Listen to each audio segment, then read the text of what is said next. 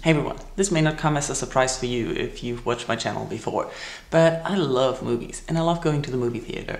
And I don't know, I just watched the Nerdwriter's video on The Passengers and I wildly disagreed with him because I don't think you need to change that movie because it was a lot of fun to watch, but it was a lot of fun to watch in the movie theater. I cannot imagine the film working the same way it did on the big screen on a small screen like your TV, your laptop or your phone.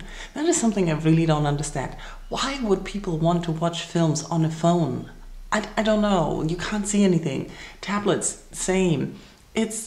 Movies are made for the theater and that's where they work and that's where they work better, where you can lose yourself in them, you can forget your surrounding and you can actually dive into the story and into the imagery.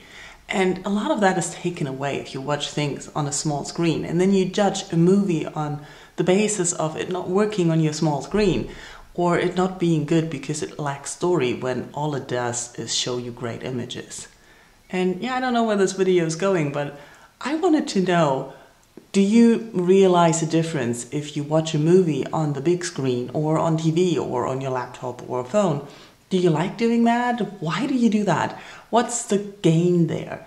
I really don't understand. If I could, I would watch every movie in the theater and I really miss not having the time to go as often as I'd like. Thank you for watching and let's talk movies.